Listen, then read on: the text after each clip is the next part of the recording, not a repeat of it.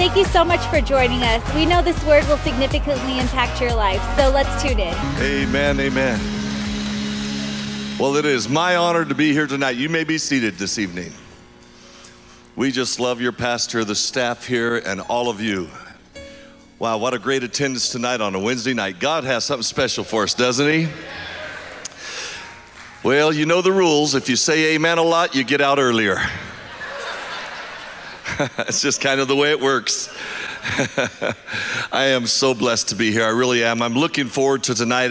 My intention was to get with Pastor Marco tomorrow and just spend some time. We want to talk about some endeavors that are coming up in this coming year. And then he asked me to minister tonight, and I immediately felt blessed and knew exactly what God wanted me to say. So we're going to get right into it tonight so we can make it to the Dairy Queen before they close. You know, I remember planting churches and telling my young pastors to preach with passion, preach with purpose, preach like it's your last opportunity to speak a word to those people. I would tell them, remember where you came from and where you're going. Then time went by, and I know most of you know my testimony. I got very sick. I was sick with liver cancer for many years, and there's nothing like sitting across a desk from a doctor and the doctor looking at you when you're 92 pounds of weight. You feel sick, you're full of fever, you're just emaciated, and the doctor telling you you have 3 months to live. There's nothing like that. I remember that moment. I remember that moment. We have actually in America set aside a day that we look back to remember, and that day we call it Memorial Day. Memorials are built around challenging and painful moments in history where certain individuals have risen above those moments. So we build a memorial, we build a statue, we make a marker to remember that moment. Memorials are unique moments in life that end up defining us. Usually it comes because of the crashing together of a tragedy and of somebody's heroism rising to the moment. All of us in here, in this room, have memorials, things that we look back on, memories, markers in our lives. Whether they were intentional or not, they were big moments, and they marked us, and we remember them. Sometimes we carry those moments with us, and sometimes we carry many of those moments with us because they shaped our past, but I want to say to you that they now create your future. There are markers that you look back on as you try to move forward. There are things you remember as you press into your future. Perhaps you are like me today. When you look back, sometimes those memorials, those markers, left you feeling orphaned. They left you feeling disparaging. They left you feeling uncertain of yourself. Rather than provoking the best in you, they actually inspired a negative feeling. And if you struggle tonight with brokenness, or you struggle tonight with a sense of being abandoned by somebody that you loved and gave your heart to, or maybe tonight you have a sense of emptiness, or you feel inadequate or unable, or you're not even sure of your assignment with God, I challenge you to look at your memorials. Memorials are things in your past that are informing you of your identity. That is what memorials do. They tell you who you are. But I have great news for you tonight. You can choose to have new memorials. You can choose to create a new memorial. Part of the process of creating a different future is to choose different memorials to look back on. I'm going to let you think about that for a moment. Memorials you can look back on that empower you, that will shape your future, that will define who you really are. Give you an example. I can remember certain altar calls where the presence of God changed my life. Where I knelt down, it wasn't just like any other altar call. For some reason or whatever was happening in my life, at that moment there was a power encounter with God that shaped my heart, that I can still look back at that altar call and remember God touching me there. I remember who prayed for me, and sometimes I've even written it in notes of what God spoke to me at those particular moments. They're memorials, they're markers, they're things I look back at that I can remember to help me face my future and press into what God has for me. When you enter into a relationship with Jesus Christ, you don't sometimes realize it, but you're also entering into a relationship with the church. When you first come to church, perhaps you didn't understand all the liturgy. You didn't understand why we sang 3 songs, did an offering, gave announcements, sang another song, had a preach. You didn't understand all that stuff. It didn't even matter to you. What you felt was somebody accepting you. You felt somebody loving you, somebody being kind to you. You felt like you could be part of this family, this group. It was like a tribe that you could be a part of. That's the way I felt. I walked into a little church. There was a little group of people, and suddenly I felt accepted. It didn't matter if I was a drug addict and wasted. I felt like they loved me, they cared, and I felt like I could be a part of that, and I was accepted there. And so as time went on, and time passed by, I began to meet more and more people in the church. And a lot of the times, can I just be honest tonight? A lot of those people had very negative experiences with the church. And so I would start to hear them talk about their negative things. And so I would try to talk about Jesus, and then they would bring up the church. I'd say, wait, we're not talking about the church, we're talking about Jesus. And they would bring up, yeah, but you know, the church hurt me, and the church did this, and the church did that. And I don't know if it was intentional or not, but I found myself trying to help people see Jesus without looking through the church. Because the church was a negative memorial. The church was a negative marker in many people's lives. And I didn't know how to get past that negative thing that had happened in their lives in the church and bring to them Jesus. I couldn't figure out how to tell them about Jesus without talking about the church. Then as time went on, let's be honest, I started to get hurt by the church. Different things happened. Preachers let me down. This went on, that went on, and it became more and more difficult. Then after a few more years, I began to have all my friends start saying things like, well, I'm all about Jesus, but I don't need the church.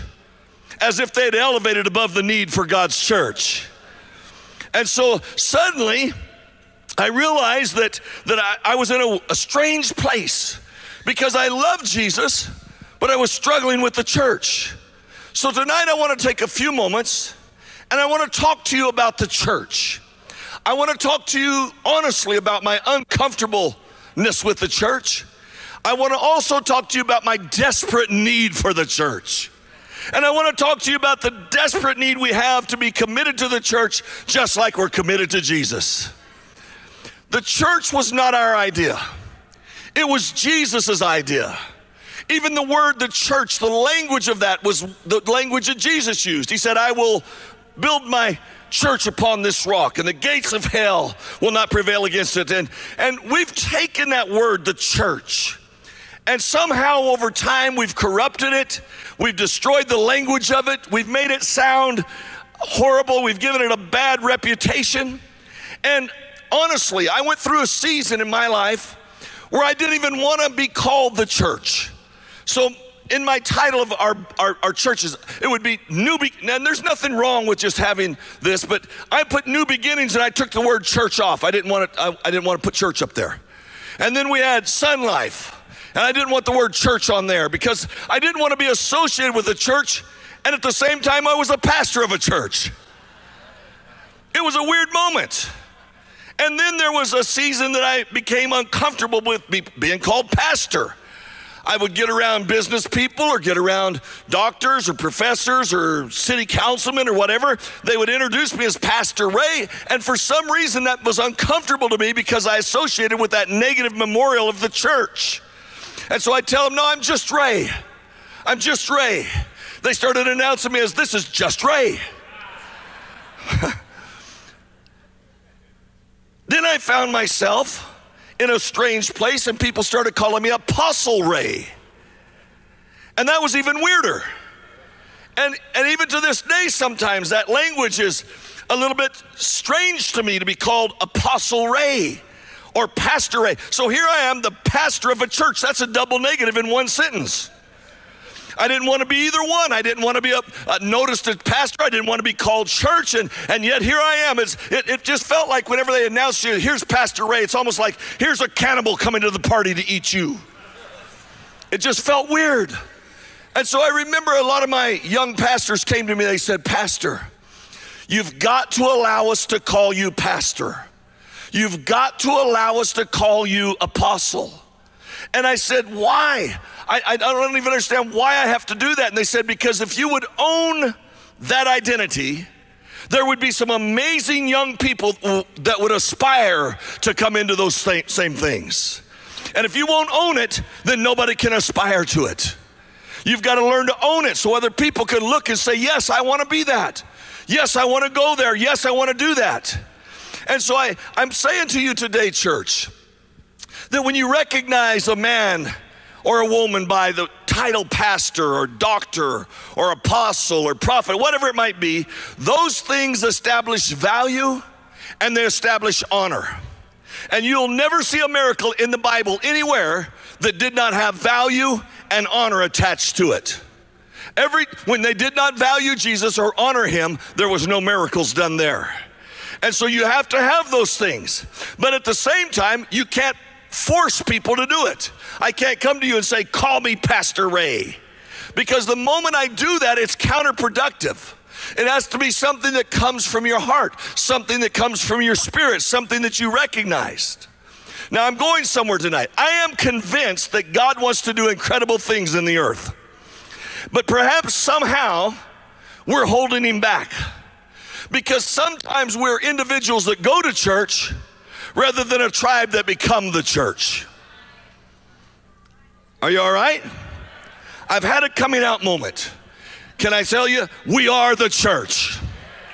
We are the church. We are doing what Jesus initiated. It was important to him. It was so important to him that he died on a cross for it. So I want to read to you tonight an eruption in human experience where the church becomes the most significant force in the world. I want to read out of 1 Thessalonians 1, a passage that God spoke to me that I believe will really touch your hearts tonight. Verse 1, Paul, Silas, and Timothy, to the church of the Thessalonians, in God the Father and the Lord Jesus Christ, grace and peace to you. We always thank God for all of you and continually mention you in our prayers. We remember before our God and Father your work produced by faith, your labor prompted by love, your endurance inspired by hope in our Lord Jesus Christ. I love how that letter is constructed because it gives us insight into how God is working in the world. Have you ever taken a promise out of the scripture? Like by his stripes I'm healed. And you start to quote that promise over and over. And you begin to claim that promise. That's my promise. That's my promise. That's my promise. God, do it just like you said. That's my promise. And then after a while, you find out that it's not working. Now listen to me carefully. I do believe that God knows each and every one of us individually. I believe he knows the numbers on some of your heads. Some of them he has a hard time counting because there's none. The hairs on your head. But God knows you. He knows the very hairs on your head. He knows everything about you. And I believe God loves you as a person. But perhaps sometimes we have corrupted the narrative of the scripture, thinking that the promise is to us as individuals rather than to us as a community, as a tribe, as a church. The Bible should be read from we first before it's read from me first. The promises are for us, not just I. That promise is, if the promise is good for Ray, it's good for all of y'all too. It's for all of us. It's not just for me. And so when I read the scripture, if I place it in the right place, it helps me to understand how God is working in the earth. It starts off Paul, Silas, and Timothy. In other words, it's a team. This scripture, this text was not written by Paul alone, but Paul used a team of people to work together. God can do marvelous things in and through each and every one of us. But it pales into insignificance in comparison to what God can do through all of us together. Am I making sense? I'm not hearing a lot of amens. Paul was powerful by himself. Paul was incredible. He actually shook the entire Roman Empire. The Bible says he just literally turned the world upside down. He did that without Silas and without Timothy. Why would he share this passage? Why would he put their names on it? Why not just brand it, the Apostle Paul says? Why not just make it all about him? Why not just take all the credit for himself? I believe that it's something important here that Paul and the Holy Spirit wants us to see. That it wasn't just a one-man show, but it was a team of men working together almost in relational things like the Trinity, the Father, the Son, and the Holy Spirit. Paul, Silas, and Timothy. It was showing the relational nature of God. God is a God of relationship. God is a God of community. And there's a lot of things you can do in your life alone, but I want to tell you something. When you commit yourself to your own personal greatness, you've committed yourself to smallness. Although we sit together, many times we're not walking together. Perhaps the most powerful thing God wants to do in the world is not just through me as an individual, but through us as a church. Amen. Perhaps the most powerful thing God has for all of us is not just us, but all of us. Somehow, we live as if the church is about ourselves. And we make the promises all about ourselves. That what we want God to do is for me, rather than what God wants to do is for all of us. And so maybe you have to learn this tonight. If you'll step into community, if you'll step into the church, if you'll step into a team, there is a promise that's far greater than the promise you'll receive by yourself. There's an impact and an impartation and an influence and something powerful that God can do far greater if we work together than if we work alone. There's something powerful. Now listen, I just for the sake of being politically correct, this could have been Mary, Martha, and Suzanne. It didn't have to be Paul, Silas, and Timothy. It could be Chewy. Never mind. God is looking for people who will lay down their egos, lay down their pride, lay down their brand, lay down their name, and come together to do something great for his name's sake. That's what God's looking for. Paul, Silas, and Timothy to the church. Everybody say to the church. We skip over that because we think it's just an introduction. It's just him getting started. Now here's my uncomfortable moment I spent a lot of years trying to reclaim the reputation of Jesus. I wanted people to see Jesus for who he was. But to do that, I had to almost strip away the damage that we had done because we carry his name, but not his character. And because we're not carrying his character in his heart, and we're not really showing love, we're just doing stuff, there was something that was violated in the memorials in people's hearts. And somehow I was having a hard time getting back past that. So I would be up front about Jesus, but I tended to throw the church to the basement. I was almost ashamed to be associated with her. Yet the entire time, I was a pastor of a church. As God began to help me to see this, I began to think back on all the great things God has done in my life. Really, I've been to over 100 different nations of the world. I've spoken to kings and queens. Now, I'm not trying to brag. I'm just telling you what God did with a guy that cheated to get through high school. I've been all around the world. I could tell you story after story of miracles and demon-possessed people being set free, and even my own liver cancer being healed and hep C being healed. I could go on and on. But it dawns on me that nothing I've ever done or accomplished has been outside of community. I've spent my life trying to hone the craft of communication, just as your pastor has. It's not like we just get up here and wing this out.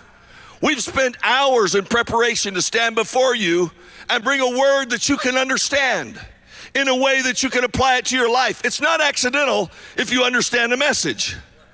It's because there's a lot of work. So, if I preach a sermon, the truth is it only has value if somebody hears it.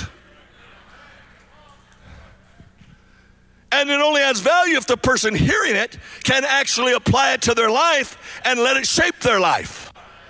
So if I was in here tonight preaching and there was nobody in here, this sermon would fall on nothing. So I'm really nothing without you. My sermon is nothing without you. Without you, we really can't do anything. And I suspect that was God's intention all along, that our greatest contributions in life would emerge when we give ourselves to one another. Can I hear an amen? Sounded like a Presbyterian church tonight. You and I together, impacting the world. God never intended on us to do it all alone. God started this text out saying it's about a team, and it's talking to a group of people, a church. And that's what a church is. It's everybody moving together in concert. It doesn't mean that you have to be part of the paid staff. It just means that you can be a doctor, an architect, a barista, you can be a plumber, a carpenter, you might even be in between jobs. But wherever you're at, you're supposed to be on a mission together for Jesus Christ. Paul, Silas, and Timothy to the church. Now watch this, of the Thessalonians. So the church was for a city called Thessalonica. In other words, this church doesn't belong to you. It doesn't belong to Pastor Marco. It doesn't belong to Ray. It belongs to San Bernardino. The church belongs to the people of the city. Somehow we think the church is here and it's supposed to be for us. That's a very skewed perspective. I go to church because of what I get out of it, because of what my kids get out of it. The true church is a church that is here for the city that it's in. The church is not here for us. We are the church, but we're here for the world. Are you hearing what I'm saying? So we have to learn to redefine the value of a church. Every city I go into, it seems now, they're rezoning the city to block churches. And I know they're doing it over tax reasons and all that. But honestly, when you get right down to it, they don't see any value in a church. The church isn't doing anything for the city. Well, I thank God that this church is. Amen.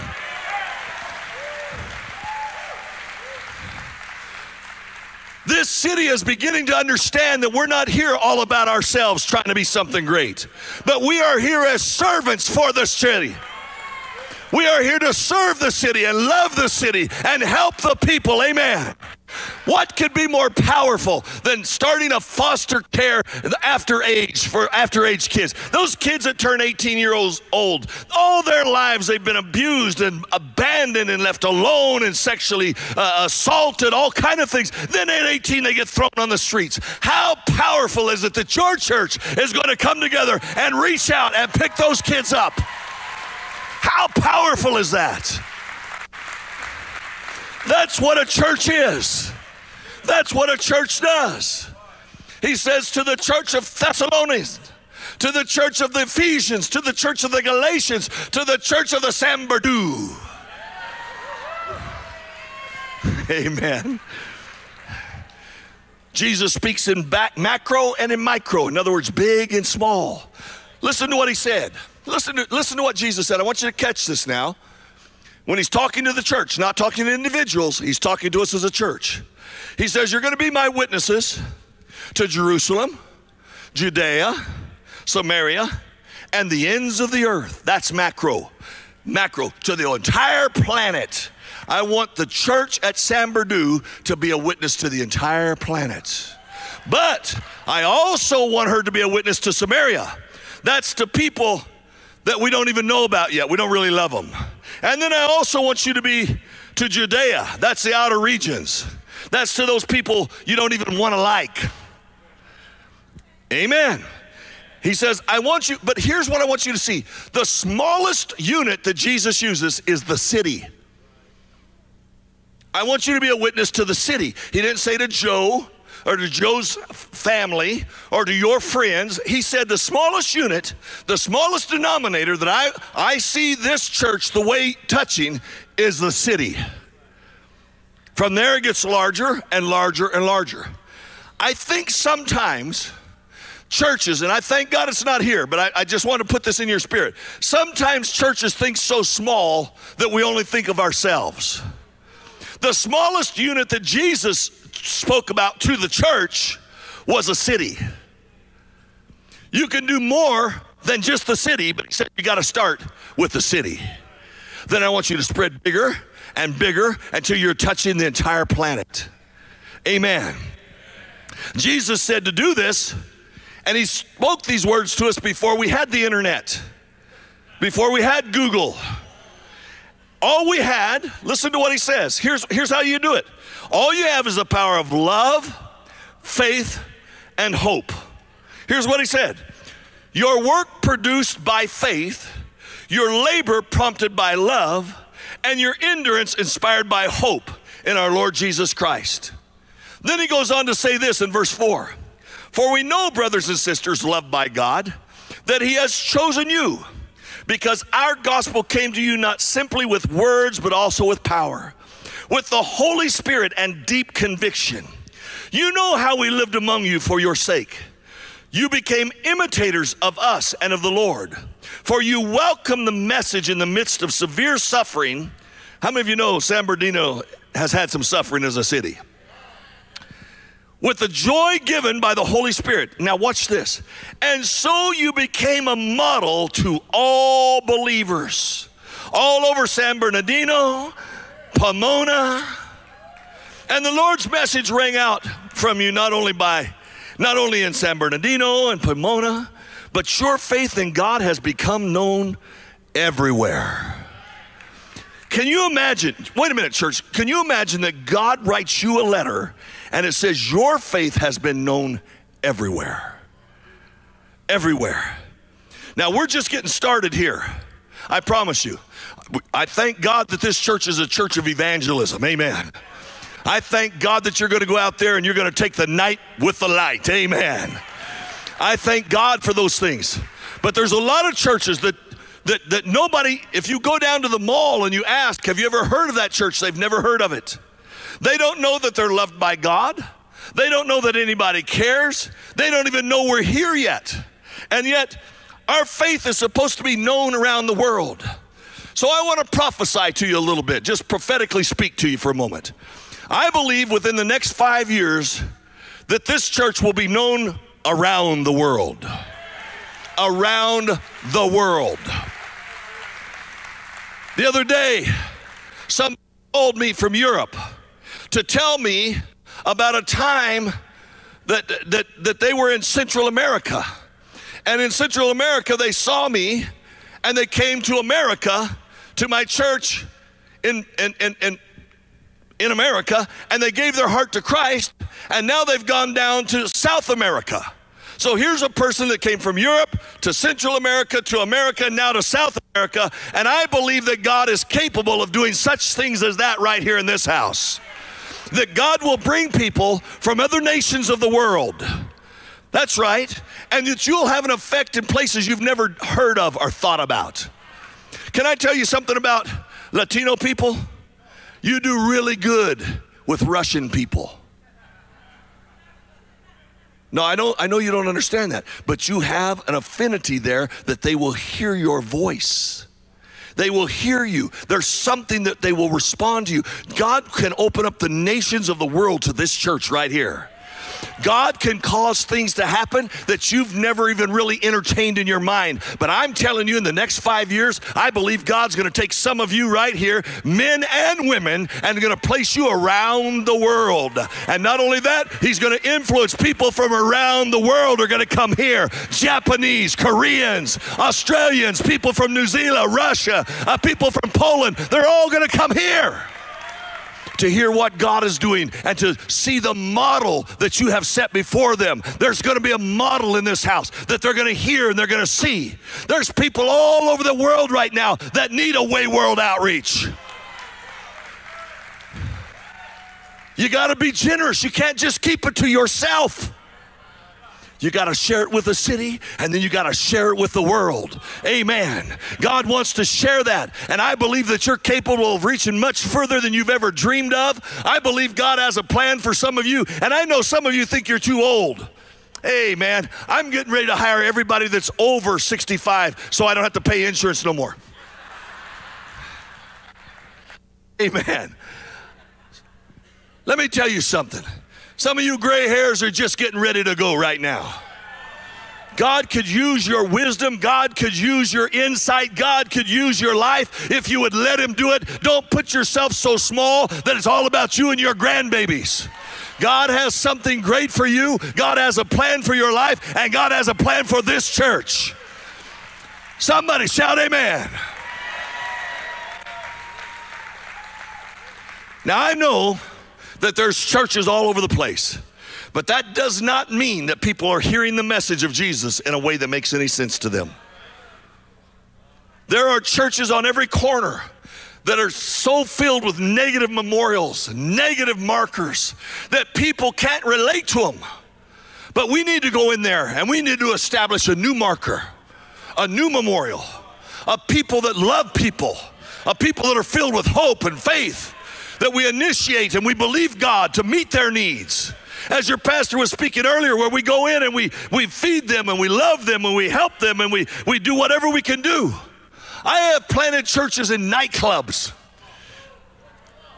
We used to go in there on Saturday night after they was done. We would put on rubber gloves because we was picking up hypodermic needles, mattresses, and other things. And we would clean it all up so that the next morning we could have church. Amen. And before long, that nightclub was filled up with people. Amen. They wouldn't have come to a regular established establishment, but the nightclub felt like home. So we taught them about Jesus, we trained them about Jesus, and in the end, they never even understood it, but they had become a tribe. They had become a church, and they was filled with love for their neighborhood. I believe that God wants us to model things from this house.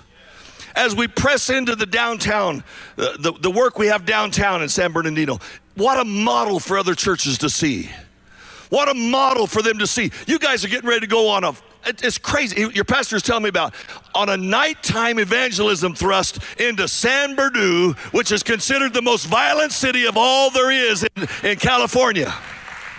I love the idea that you're going to set tents up on corners and have preachers out there preaching in the night about the love of God. What a powerful thing. What a model for other churches to see. That's what evangelism's all about. We're not trying to set a trend. We're not trying to be cool. We're trying to reach people. Amen. When you go first, like your pastor did, he shared with you tonight. He shared from his heart. When you go first, you usually don't get the glory.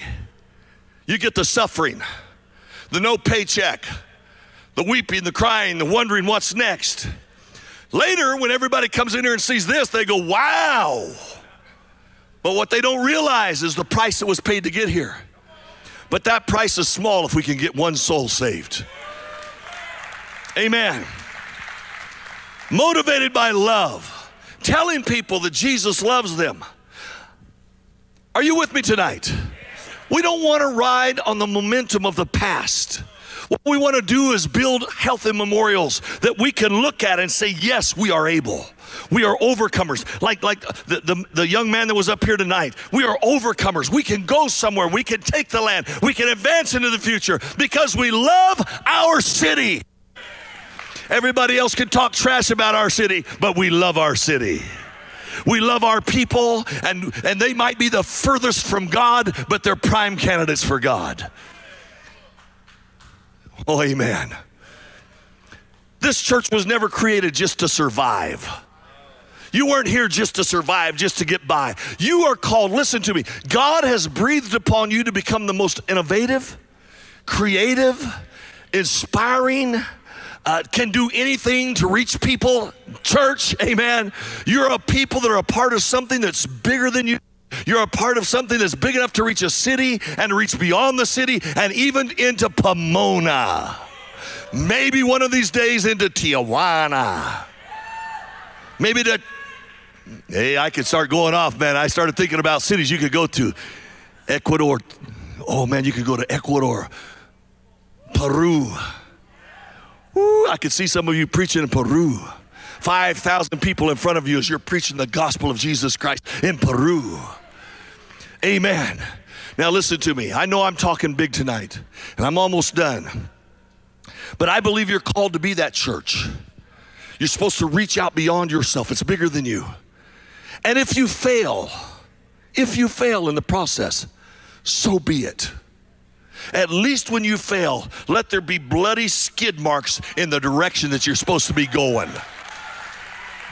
Amen. At least be pressing that direction.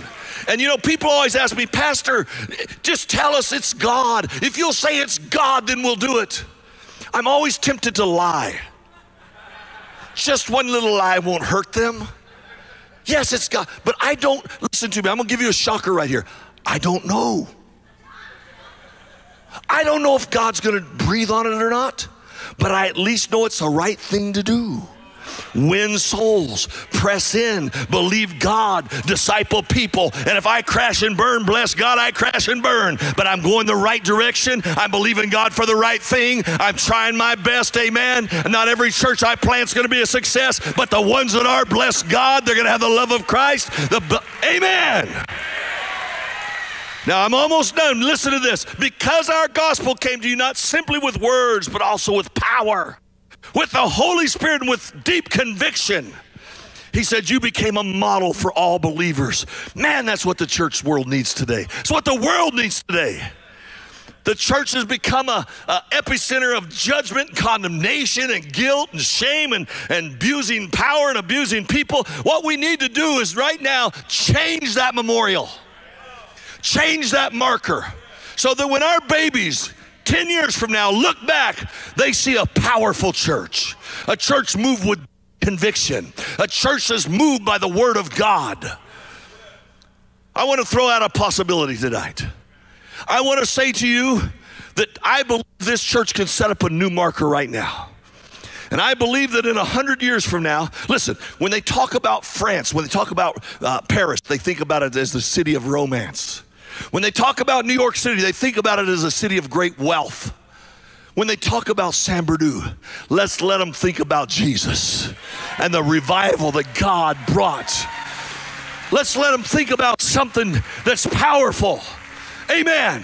That when they look back, they remember that city because of the move of God, because of the love for people, because of the hope that was inspired. Amen. I believe we can do it. I've looked out there. I've looked at you. You're a motley crew. But I believe God can raise you up. God can do some powerful things. If this message has been a blessing in your life and you would like to show support, please comment, like, share, and subscribe, or click the link below so that you can contribute to our ministry. Thank you and God bless.